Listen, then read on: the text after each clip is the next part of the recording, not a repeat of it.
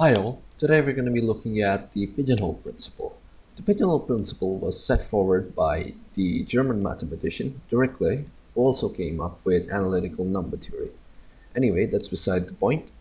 It's an extremely intuitive idea, and it is also one of the most powerful concepts in math. So let's get into it.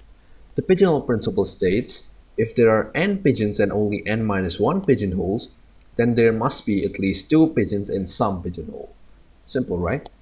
Let me illustrate my point here. So I have P1, the first pigeon, P2, the second, P3, the third, and then so on till Pn minus 1, the n minus 1th pigeon, and finally Pn, the nth pigeon.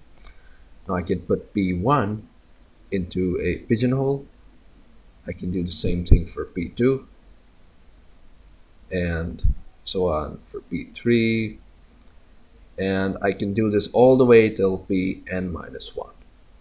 Alright, so all the pigeons till n minus 1 can have their own pigeonhole, but when it comes to Pn, this guy is gonna have no pigeonhole, so he'll have to share with either Pn minus 1 or P3 or basically any of the other pigeons. Now let's look at a few examples. Okay, so here's the question. Suppose a Martian has an infinite number of red, blue, green, and black socks in a drawer. What is the least number of socks he must remove to ensure that he has a pair? The question basically boils down to this. You have 4 pigeonholes, 4 pigeonholes here, and this is for the color red, this is for the color green, this is blue, and this is black. Now, you've got these 4 pigeonholes here. How many pigeons, what is the least number of pigeons you must have in order to ensure that one of these pigeonholes has at least 2 pigeons? Well, that answer is 5, right? If I have 5, then I can easily put 4 of these pigeons inside each of these pigeonholes, but the last one will also have to go in either the red or the blue or the green or the black one, and therefore the Martian will have himself a pair.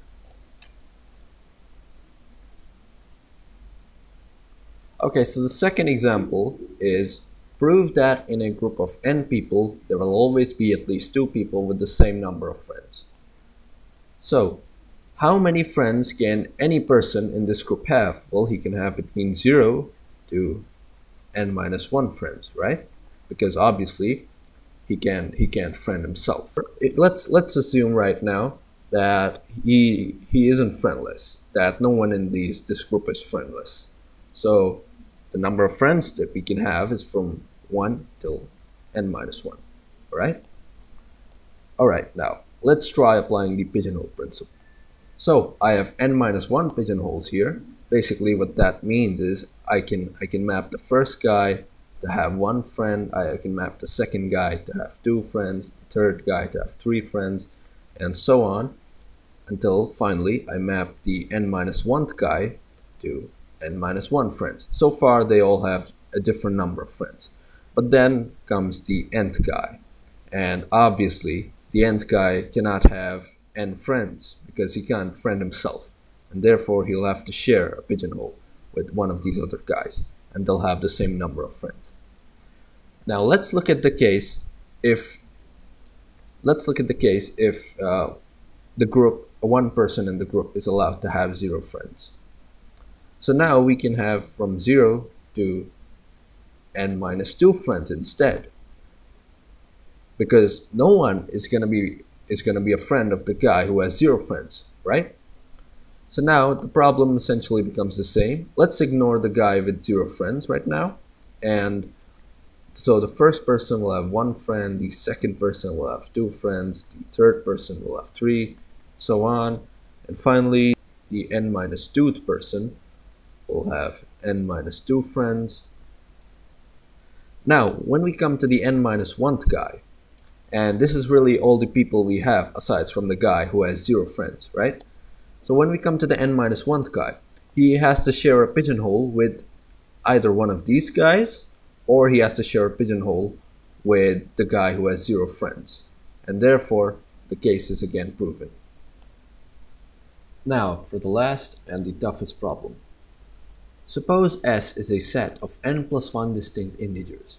Prove that there exist distinct a, b, which are elements of S, such that a minus b is a multiple of n. Okay, so let's analyze this last statement here. We're saying that a minus b is some multiple of n, k times n, where k is an integer. This means a minus b is congruent to 0 mod n. This implies a is congruent to b mod n. And now we have the set over here, S, which has n plus 1 elements, a1, a2, a3, all the way till an plus 1. Now, let's think about the different remainders we can get when we divide each of these terms by n. Well, if the term we divide is a multiple of n, we can have a remainder of 0, right?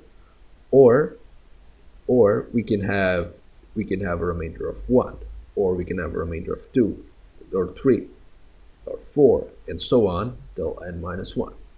So basically, the remainders we can have are between n minus 1 and 0. So these are the remainders we can have, right? If we have a remainder larger than n minus 1, then it's basically just going to get divided by n, and it'll reduce to one number between this range again. Alright, so now we have the pigeonholes from 0 to n minus 1.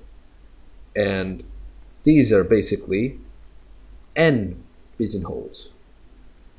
And we had that S was a set of n plus 1 integers, right? So we have a1, a2, and so on till n plus 1. And now we can see that there's n plus 1 pigeons. And therefore, by the pigeonhole principle, one of these pigeons is going to share a pigeonhole with some other pigeon.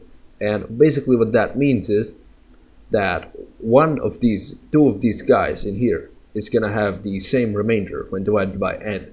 And if they have the same remainder, it implies that a is congruent to b mod n.